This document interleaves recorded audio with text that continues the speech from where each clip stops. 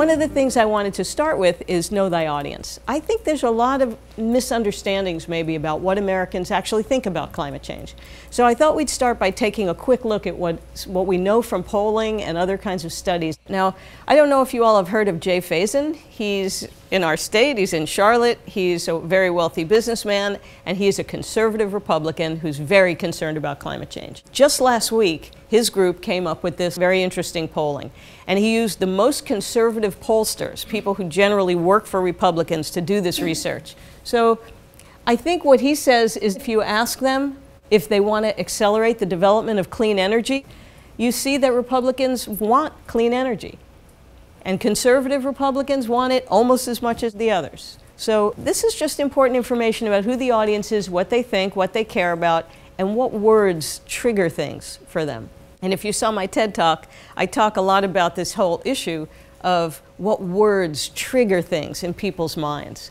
And when they hear words like regulate, restrict, cut, conserve, and tax, it shuts them down. It just goes against their ideology. But if they hear different words, and especially if they hear in a more meaningful way, what does this mean for our state economically? For example, solar, where North Carolina is one of the leaders in the country right now in solar.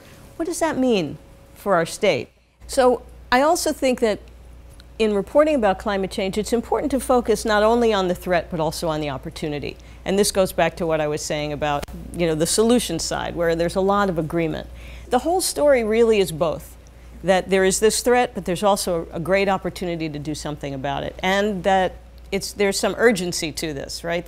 So that brings me around to a resource that I wanted to offer you. It's the National Climate Assessment. So this is such a highly vetted report, and it's a tremendous resource because it goes region by region around the country to talk about impacts. It goes sector by sector through the economy.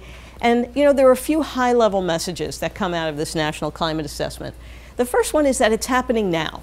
We're experiencing the impacts now in our own lives. The second really big overarching theme of the assessment is that impacts are happening everywhere. This is not just for someone else somewhere else. This is for us and all of us in our lives. And then the third message is that there's a lot we can do about it, both in the adaptation arena, the preparing for and becoming more resilient to the impacts that we can avoid, and in reducing emissions so that we can reduce future climate change. One of the reasons it'll be helpful to you is that in addition to lots of detailed information, it also has some really good, clear graphics. Here's one that's very relevant, and what it shows is the observed change in very heavy precipitation. That's the amount of rain falling in the heaviest 1% of rain events, and the percentage increase of those over the previous 50 years. And you can see some pretty big increases in heavy precip. We understand why. It's related to the warming atmosphere, and it has impacts, as we've just seen.